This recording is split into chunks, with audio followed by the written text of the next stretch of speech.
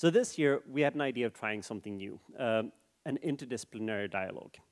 So who we have here on stage is, on the one hand, Constantia Alexandrou from the University of Cyprus, and she's doing real hardcore physics, quantum chromodynamics. So I actually have a PhD in theoretical physics. I never even got close to this level. I'm only a theoretical biophysicist, but Constantia is a real theoretical physicist. And Petros is a former chair of the Praise SSC, professor at ETH Zurich, and he is definitely not doing quantum chromodynamics. But so our idea here is that we are going to have Petros interview Constantia about all these things that I would like to know about quantum chromodynamics. That how can you even compute theory in the first place? Can we let a computer decide what's true or not? And are computers really changing theoretical physics? I realized I knew theoretical physics really well, but it was like 25 years ago, and that's probably sadly a different generation. So it's great to have both of you here, and I think the plan is to start to have Constantia give a short introduction, 15 minutes or so, and then we're going to have Petros take the interview. It's great to have you both here, so welcome.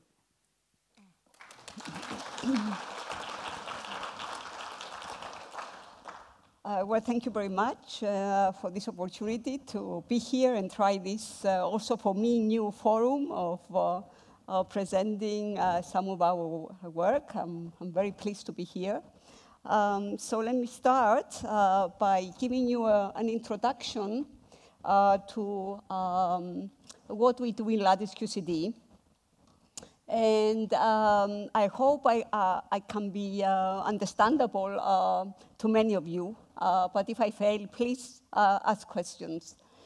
So let me start with an overview of what forces we believe, fundamental forces, there are in the universe. And you all know gravity, of course, and you all know electromagnetism. We have another two, which maybe they are less familiar, the weak, what we call a weak nuclear force, and what we call a strong nuclear force. And my task today is to concentrate and describe the strong nuclear force. So we will concentrate on this fourth force here, which is very important for some of the phenomena that are happening in the universe.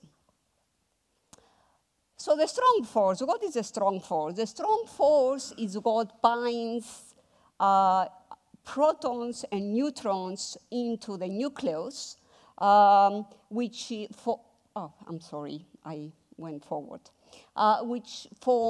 the atoms we are all made of. So if I take this, which is, as you see, 4 orders of magnitude smaller than the typical atom, this nucleus consists of protons and neutrons. And these protons and neutrons, they are not fundamental.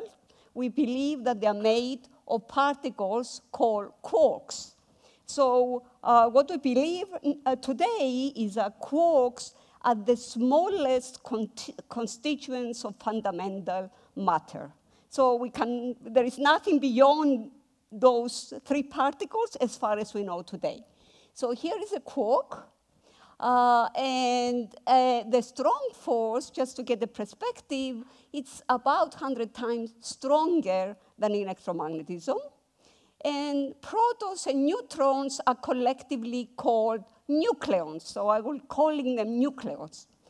These are protons or neutrons. And are about 1,000 times heavier than electrons.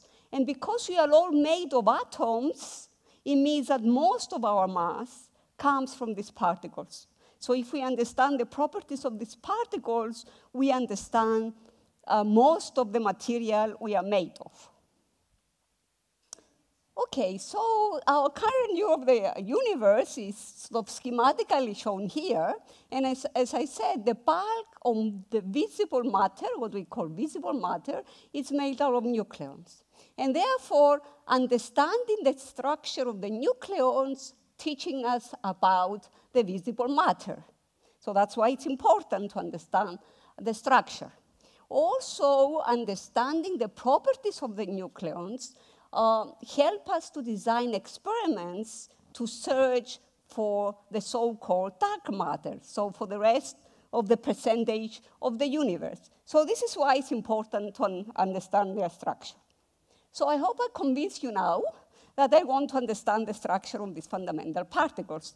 And this is a mathematical theory that describes the way the quarks interact. This is a relativistic gauge theory that is called quantum chromodynamics. In Greek, chroma means color. So that's where the theory comes from, because these quarks that I schematically show here, there are 6 of them, as you see. They come in different flavors: up, down, strange, charm, top, and bottom. They are all colored. Color is a quantum number. It's a new quantum number. And it can come in 3 colors. For example, our proton is shown here. It consists of a U, an up, down quark. And they have different colors, and the combination gives a colorless state. And all states that we observe are colorless. This is the first message, they're colorless objects. Right, so this is what we believe.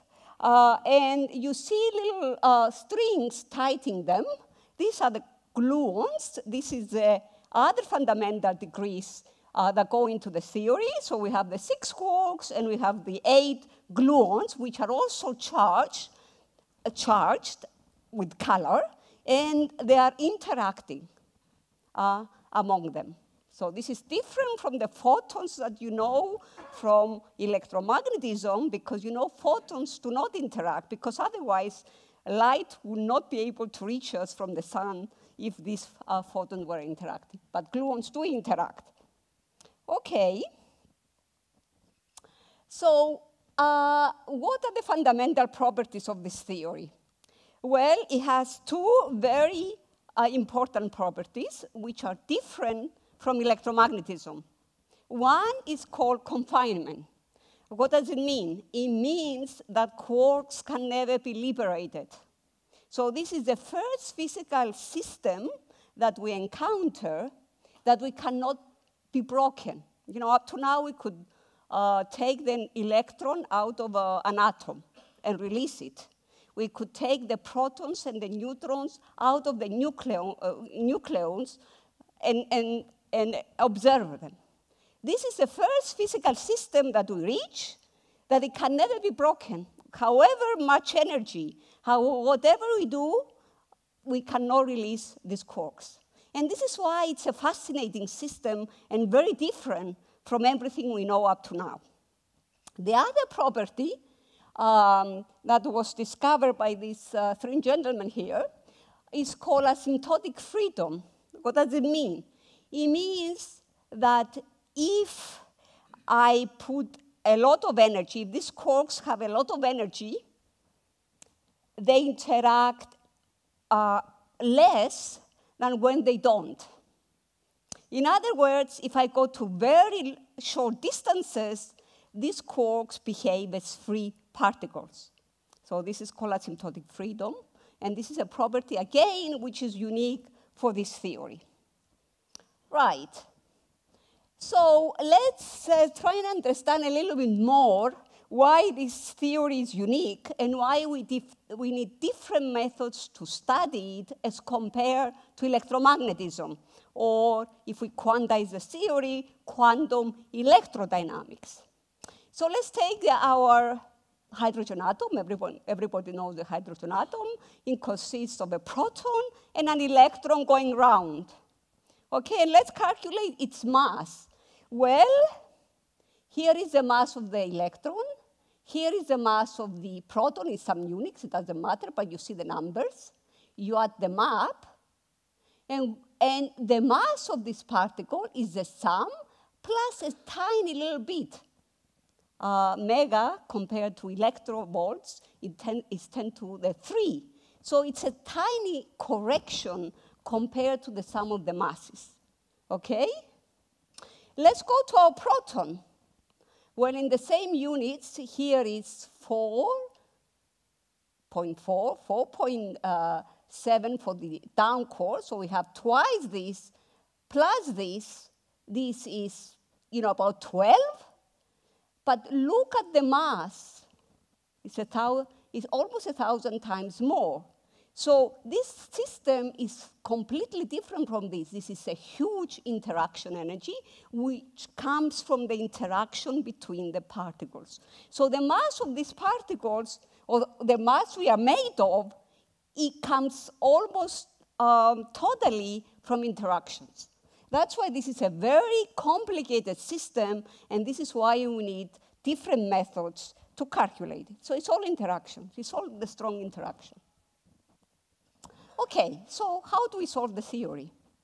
The only way we know how to solve the theory today, starting from the fundamental Lagrangian of the system, which is this thing written here. You see, you can write it in one line. Here are my 6 quarks. Here are my gluons, okay? So I have 6 parameters to input, the mass of the quarks and the coupling constant. After I input these parameters, everything else is determined. So everything should be a prediction. I take the theory, which is defined in continuum space-time, and I discretize it, and I put it on a lattice. I define the quarks on the lattice sides here. I'm doing it wrong. On the lattice sides, and I'm defining the gluons on the links. And then I want to calculate something which experimentalists will measure, so it's an expectation value. And I do it by doing a simulation. Okay, so I simulate the gauge configurations, and I measure an expectation value. Very nice. So lattice QCD actually connects to many experiments because I will measure is observable, and then I'm going to go and compare of what experimentalists are going to be measuring. And what I will be describing to you is mostly hadron structure, so this part of what lattice QCD can do. Right. So how do we solve lattice QCD? We discretize the theory. Now we can put it on the computer. So we use normally leadership computers. And here I'm showing you that algorithmic improvement is extremely important. So if we have not done any algorithmic improvements, we will be on this line. And you see its order of magnitudes that we are due to algorithmic improvements that we are doing. And we have to face several critical components. I'm giving you one example. One of the bottlenecks in these calculations is the so-called critical slowdown, because I have to invert a very big matrix. Is 10 to the 9 times 10 to the 9, but it's almost diagonal. It's a sparse matrix, but its condition number gets worse if I lower the masses of my quarks. Okay, so I have to deal with this critical slowdown, and you see that if I do, I have to solve a linear equation, and if I use conjugate gradient, this is the dependence on the mass, and I have to be here. This is the mass that I told you of the down and the up quark. And you see that I have a problem because the time to inversion increases. Whereas if I do now something called multigrid, I obtain almost no dependence. So this is the kind of improvements, just to give you a flavor, that we are doing in order to enable our calculations. And here is the speed up we get. This is strong scaling using P-Stain GPUs. So you see, this would be the optimal, and here we are almost optimal in the way the scaling codes go. Right, so here it's a plot summarizing the state of our simulations in lattice QCD. And you see many names here. These are lattice QCD collaborations that are doing these simulations. These are being done worldwide, from Japan to United States to Europe. And what you see many, many points here. And this is where we were 5 years ago. 5 years ago, we couldn't be at the physical up and down quark masses, which is this line here. This is where the physical world is. And you see now, recently, we have approached it, and you see many collaborations now are sitting on this line.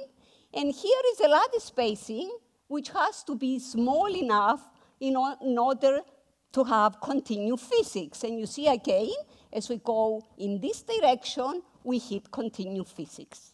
So now, this is a breakthrough of lattice QCD. We are here. We are simulating the physical world. So this is a breakthrough. This is where we want to be. And now, the real fun starts. Right. So some results, because I don't have a lot of time, I will go pretty fast now, just to give you a flavor. So if we do all these simulations and we calculate the observables, what do we get? Well, this is, again, a breakthrough calculation by the BMW collaboration. It's not a car. It starts for Budapest, Marseille, Wuppertal collaboration. And here you see the masses of the long line particles. So these are particles we observe experimentally. And here is the prediction of lattice QCD, the red points. And you see, they all agree with the experiment. This was a breakthrough. It was 10 years ago. It's a science paper. It was a breakthrough. We can reproduce the masses of known particles. Right. Now I show you something a little bit more complicated. This is state of the art. This is using simulations at the physical point of something called form factors. Form factors probe the structure, the structure of this proton. So I hit it with an electron, and I observe how this electron scatters. And from the scattering properties, I determine these quantities. And here is experiment, and here is our calculation. So there are small deviations. So this is what we would like to understand. But note here, for example, for the neutron, this quantity, this is the electric form factor, already we have lattice data which are more accurate than experiments. This is the first message. You are getting lattice data now that are more accurate than experiments. Now, the slope of these form factors gives you how large the particle is. And we have a puzzle now. We have a puzzle. Scientists measured at PSI in Switzerland how big the proton is using ionic atoms. And they found that it's different from the size we measure from electron scattering experiments by 7 more, almost 8 standard deviations. This is a big number for physics, okay? And the task is to understand whether there is a discrepancy or not, and whether lattice QCD can provide an input. To do that is a challenge, because we have to get a very accurate result. And this is one of the things that, is progressing. So now let me come to the proton spin puzzle. This is another puzzle that was around since 1987. There was an experiment at CERN that measured the spin carried by the quarks, these 3 quarks. And at that time, we thought, here are my 3 quarks. They have spin 1/2 each. So 2 spin ups, 1 down should give me 1/2. +1 + 1/2 minus 1/2 is 1/2. Okay, very simple. This is what we thought. They measured it, and they found instead 1/4 and not 1/2. So this was called the spin puzzle of the proton. So who carries the proton spin? Well, now we know the vacuum is very complicated. It's not a vacuum. This is a quantum field theory. It has quarks and antiquarks popping up from the vacuum, and it has gluons. So we have to calculate the contribution of these quarks and antiquarks and the gluons to the spin. And this is what we set out to do on P-stain. OK, so I'm coming to the end. So this is a calculation we did. We took the simulations that were done on uQueen and SuperMOOC. We fed them to P-stain. And why did we feed them into P-stain? Because we wanted to calculate these so-called disconnected diagrams, which needed GPUs. So the only way to do it was to use GPUs. OK, so we did that. And this is the time we used on P-stain, so 5% of the machine for 1 year. And these are the numbers we got. The numbers don't matter. What matters, I mean, this, for example, I highlight here. This is due to the strange quark. The strange quark, there was no strange quark in the proton. I told you it's up and down. The strange quark comes from the vacuum. It pops up, quark anti-quark pops up from the vacuum, and it's real. And we have calculated it. And this is a number. And it's not zero, OK?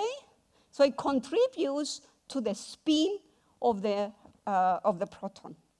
So you get these numbers, and you think, aha, these are all random numbers. And they are, in some sense, they are scale-dependent. They can change. But when you add them up, it is 1/2. As it should be, because it's a quantum field theory. If it was not 1/2, we are in trouble. And you see also there is a non-zero contribution coming from the gluons. So the gluons are real. We don't see them because they are confined forever, but they are real, and they contribute to the spin. OK? So if you add them up, you get 1/2. And now we understand it, because if you look at this graph, now these are the quarks. This is the gluon. And what experimentalists had measured was this thing here. And the rest is this here, which is about 1/2. It's the same. This is about the same. And this contributes and becomes 1/2. So using P-stain and large-scale simulations, we managed to solve the problem that was around since 1987. And these are my collaborators in this work. So I would like to conclude by saying we're looking forward to exascale computing, because we believe we can learn even more about this system. And I thank you for your attention. Well, thank you very much for this very insightful presentation, at least for other people, not for me, but that's another question. But so as Eric said earlier, this is the first time that we do this, and actually I have some anxiety here. It's the first time I do that, so I will start with some easy questions. So Eric is from Sweden. We are in Switzerland. Tomorrow there's the game. Who do you think is going to win the game? Sweden, Switzerland? Oh, I would not. I don't want to take a bet on this one. You don't want to take? No, okay. no. Who's going to win the World Cup? My second question. Uruguay. Okay. I like Uruguay. So. You like Uruguay. We can keep going like that, actually, but maybe we will not get dinner if we go on like that. So I was actually very intrigued by your presentation, and especially it's actually always interesting to see simulations and to see error bars around simulations. Very often when you do a simulation, it's something which is usually deterministic. You run the simulation, you get a number, usually. So I was wondering, these error bars that you had around your simulations, where do they come from? Okay, these are statistical error bars. So we do a Monte Carlo, and this is, you produce a representative ensemble, so you have to calculate the error. So the errors that I give, they are of two types.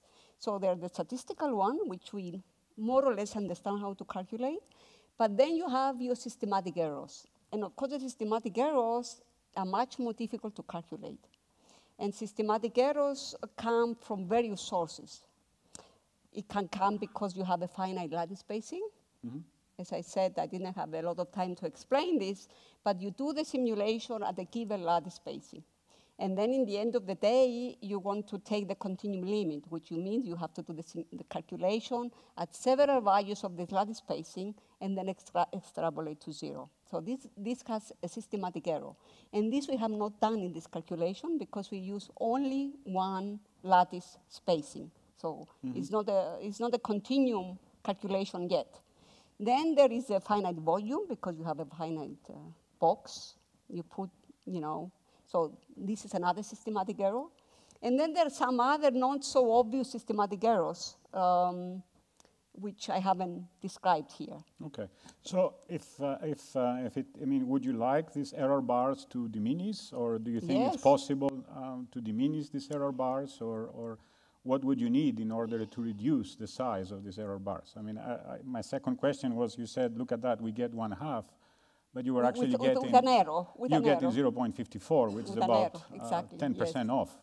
Which, given that this is a very precise theory, etc., I was wondering, what do you need in order to get this 0.54? So first is the statistical error, and this the way to do this is to increase statistics. So run the calculation for longer and increase statistics. So this is one way to cut the error, is square root of n. We know how this behaves. The systematic error, you have to, as I said, goes to a smaller lattice spacing. You need at least 3, so and then extrapolate. Then you will know the systematic error due to the lattice spacing. You have to do an infinite volume extrapolation. And then there are other systematic errors, like you create these particles and you let them propagate. And as they propagate, your signal dies exponentially, but your noise is constant. So you are fighting all the time the error as your signal dies down. Now, you have to propagate enough in order to be in the state that you want to calculate, the proton or the neutron. So this is a difficulty in lattice QCD, and we always have to fight that. We have to go far enough to be sure that we are detecting the particle we want, but at the same time, your error grows exponentially compared to your signal. So it means that we need more and more statistics as we go to larger distances. So this is another systematic error that we have to take into account. But this will come with bigger statistics. Okay. So you have error bars in your simulations. The experimentalists also have error bars. I presume the sources of the error bars for the two things, as you described, are different. They're different. And so who should have bigger error bars, you or them? Well, it depends on the quantity. I mean, some quantities, as I shown, experimentalists have more accurate results. In others, we now start to have more accurate results. So it depends on the quantity, really. I don't think can I pick on this statement? So you said actually during your talk, lattice data now are becoming more accurate than experiments. For some quantities. For some quantities. And then there's other places where experiments are more accurate than... So who tells us about this accuracy? Who tells us who is more accurate? Is there some underlying truth, and we know that the experiments are more accurate, the simulations are more accurate? How do we... I have a hard time to... For example, there are some quantities experiments cannot measure very well. For example, if you have an unstable particle, you cannot make a beam out of unstable particles. So if you want to calculate the form factors of an unstable particle, experimentals will have difficulties. On the other hand, in lattice QCD, we have a chance to calculate these quantities. So there are different quantities that lattice QCD can calculate more accurately than experiments. So it depends on the quantity, really. There is not a uniform, one unique answer here, I believe. And then you decide a priori, or you know a priori, experimentalists cannot do that, we can do that, and vice versa. Something like that, yes. Is there ever a time that both of you calculate the same quantity? And in this case, Oh, what yes. are the error I bars? mean, the form factor, for example, the electric form factor, we calculate and they calculate, and we can compare directly, and we can reduce the errors, and they have very tiny errors. So there is, that's what I'm saying, the radius, the charge radius of the proton is calculated very accurately by the experimentalist. And we are not at that precision yet, in lattice QCD.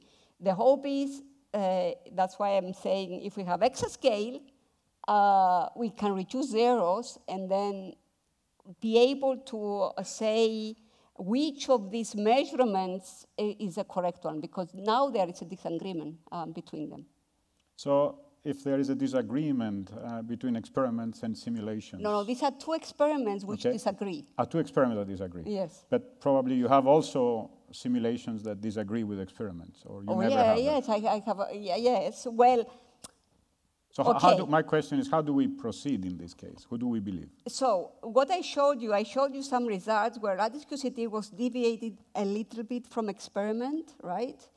However, we have not done the full analysis because we have only done it at one lattice spacing. So as I said, to be sure that we have a discrepancy, we have to take the continuum limit and we have to take the infinite volume limit.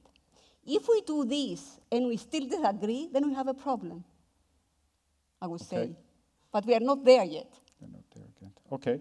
So if I can, I mean, we are both kind of, well, we have some philosophical history, etc. So if I want to take this a little bit in the philosophical direction, so is it possible to know what you can predict and what you cannot predict before you start a simulation? Or when you produce a simulation, produces a result for something that there is no experiments?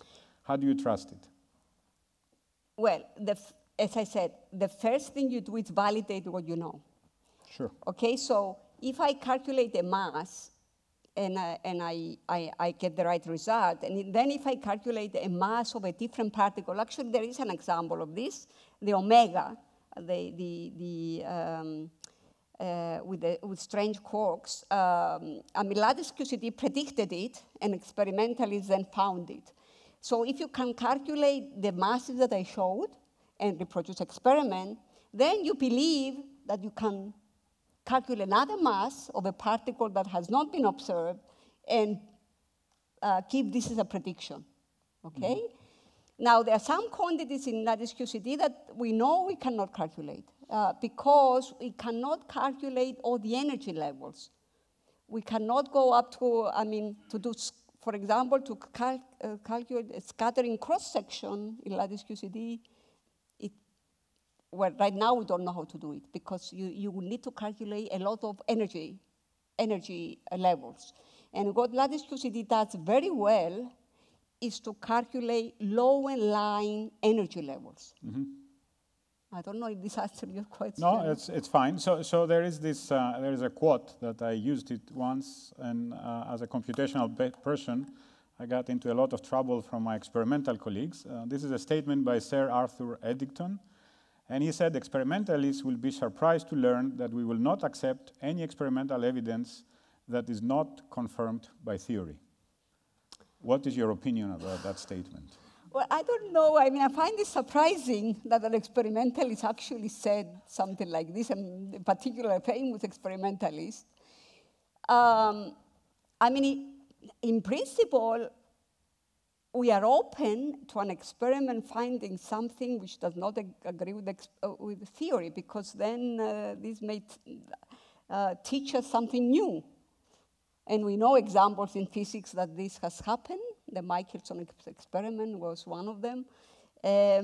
So I'm a bit surprised, actually, that... But how do you distinguish that when an experiment is working, they produce something, if they don't have a theory of why this is happening, how do you decide to trust them or not? Well, if why they should have we done, always try to change our simulations of course, to... Look, if there is an experiment that disagrees with electromagnetism, which is a well-established theory, then there are going to be lots of cross checks. So somebody is going to repeat the experiment independently. More groups will do an experiment in different ways. using different approaches.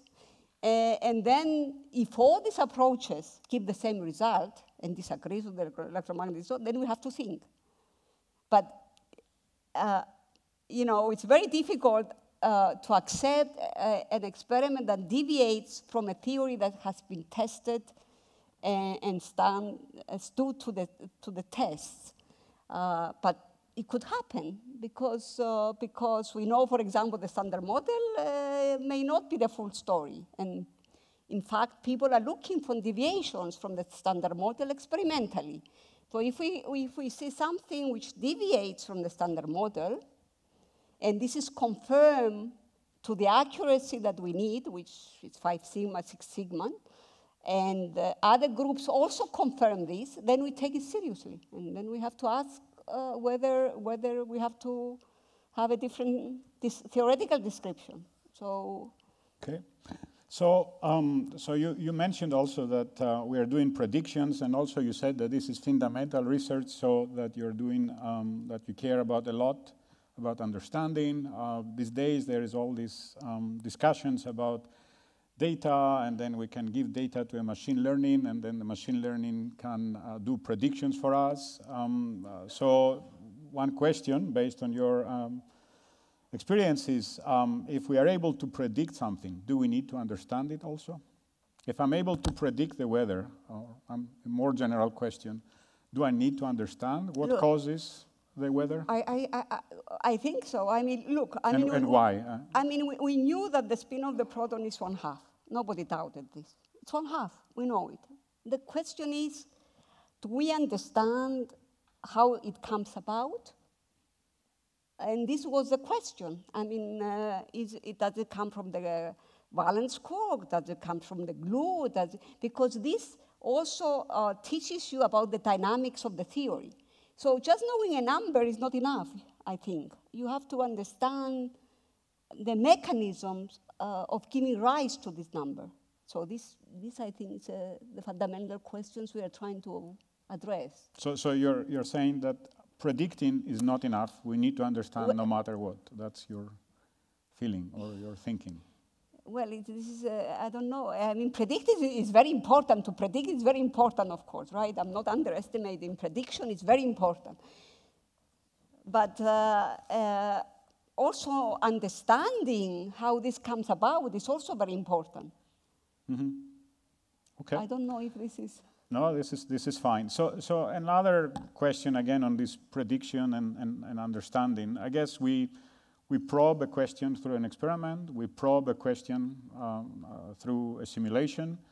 And I would like to phrase my question under something that Democritus said, which is a quote that I like very much. It says, "Nothing exists except atoms and empty space. Everything else is an opinion." So are simulations and experiments two different opinions, and when they agree, we agree? Are they opinions? Are they the truth? How do you see that? Oh, Petros, this is a very difficult question, but look, what I have shown you is that we have calculated the properties of the most elementary particles that exist, which is what Democritus called the atoms. So the quarks are the equivalent of the atoms, as far as we know today.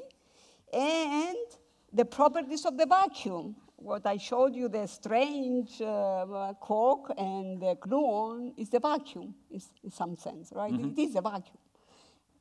Or, yeah, I mean, they pop up, and so I don't know if this is an opinion. I think not. This is the truth, right? This is the truth. Okay. I would not know, but. Okay. So this is the truth. So you're saying that there is perfection. As far as I am concerned. Okay. So there is perfection, and there is the truth. So what you're saying is that there is a perfect theory, and we can have a perfect theory, and we are aware of the truth.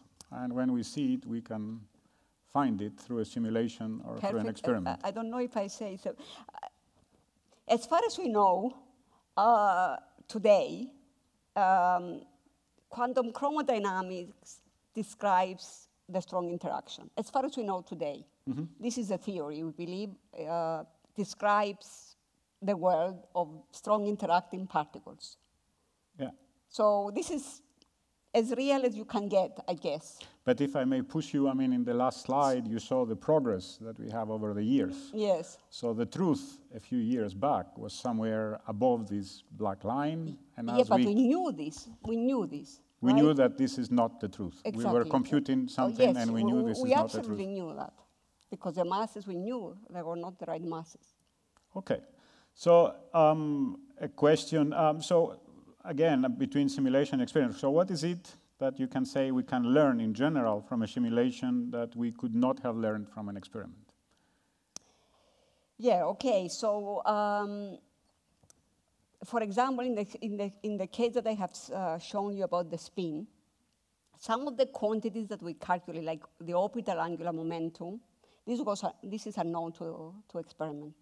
The glue, this calculation that we do for the glue, this was not known in experiments. So these are new quantities, and actually there are experiments being planned now. The electron-ion collider being planned in the US will address some of these questions. So this is the interplay between theory and experiment that makes physics. So physics it really goes hand in hand. So experiment measures something, we try to understand it. We make a calculation that predicts something, and experiment tries to validate it. So I think this is how physics works. And it's a very nice example of the scientific method and approach. Okay. So another question, so let's go back to simulations alone. So you mentioned that you make the advances, your community makes the advances they make through algorithms, and at the same time through the advancements in machines, and then you say that this is how much we get from one algorithm, this is how much we get from the machines. But the people who develop the algorithms, are they ever aware, or do they take into consideration the machines for which they're going to develop algorithms? Is this happening in parallel in this community? I mean, lattice QCD people who write all these algorithms and codes, they know very well about computer architectures. Okay, so as we're moving to exascale, there will be more algorithms, or the algorithms we have today, they're good enough for exascale? No, I mean, this is of course. I mean, otherwise, as you have seen, if we relied only on machines, it would be 1,000 times behind. So we look forward to having new algorithms for our solvers. So we still need new algorithms for exascale? Asynchronous, or I don't know, there's many ideas around. Also keeping a lot of the calculations in memory and not communicating. So we need to make improvements as we move forward, and people are thinking about all these improvements. So it's critical for lattice QCD. So I read over the last Saturday in the NZZ a very nice statement that computers are getting faster, slower. And getting faster, slower. And I thought this was interesting. So as they get faster, slower, maybe at some point we would need something else. And then there are people who are talking about quantum computers, neuromorphic computers, all sorts of new architectures.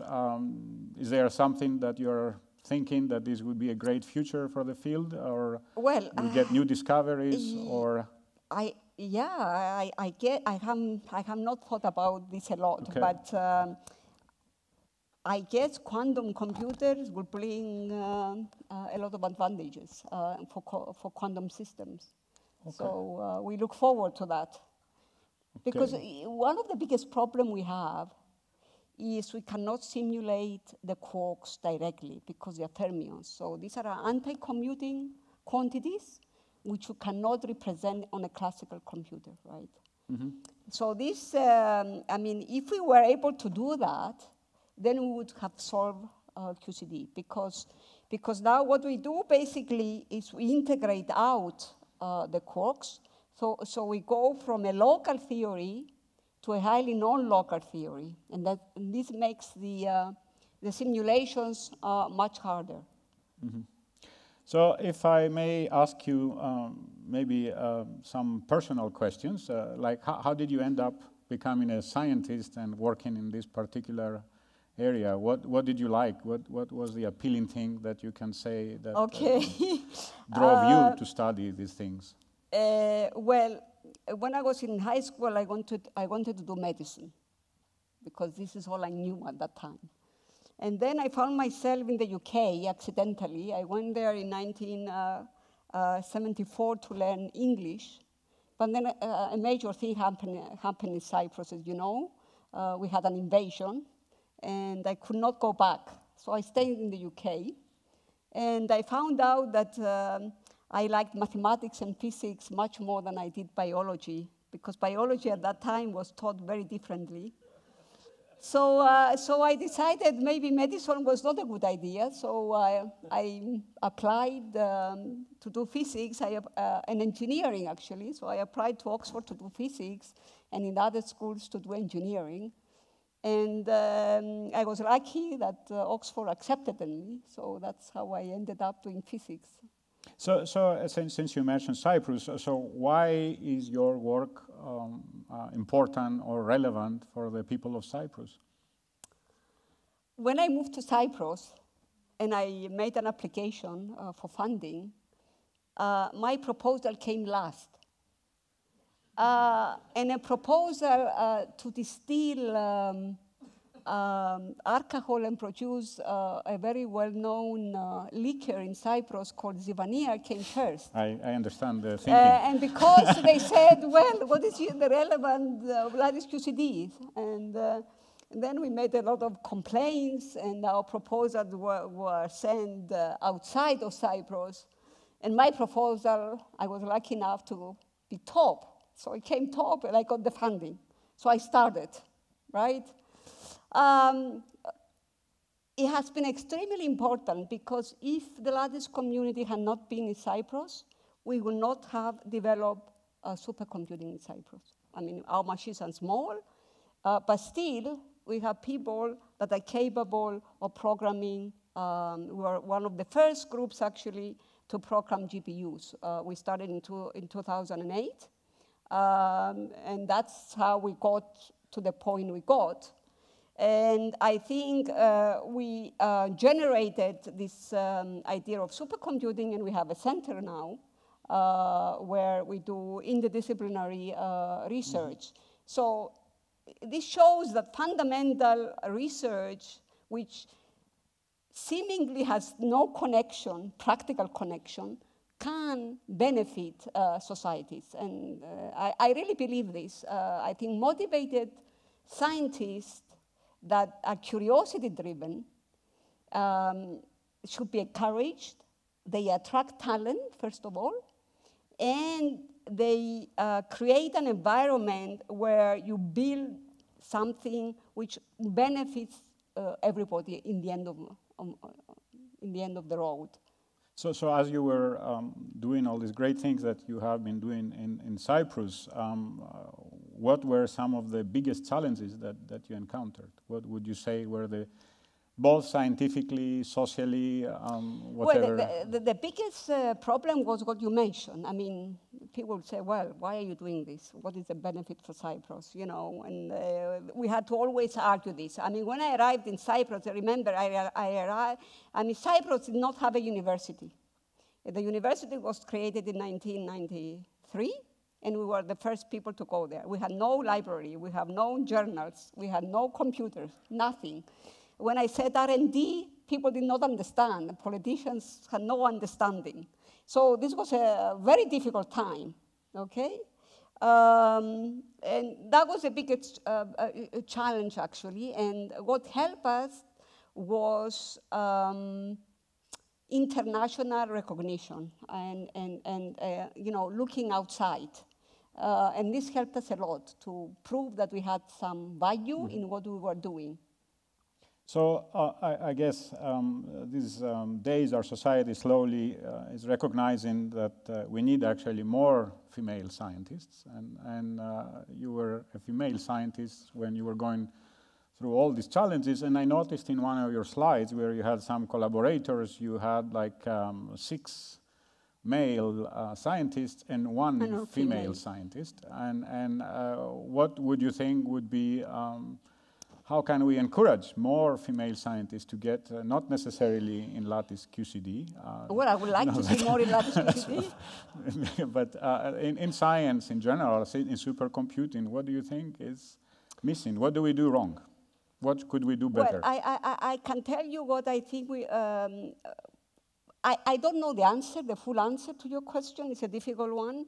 I'm still the only female physicist in the department. I mean, Martha Constantinou was one of our students, and she's doing very well. She's in the US now. She's an assistant professor in the US. What I have seen teaching for so many years is that one of the biggest problems is that there are a lot of very smart women, but somehow the social environment makes them less ambitious than the males in the class. So they want to do some more practical things rather than this theoretical physics, for example, although they're equally smart as some of the male students are going into the field. And I don't know how to overcome this. I think this is, I don't know how to, I mean, I think you're overcoming it by showing examples of successful women. So I think this is very important. So I think what the US is doing to hire women in academia and in these fields is the right thing, because I think when you see other people doing it, you think, oh, maybe it's possible. Maybe it's possible, and why not? Why not me doing it?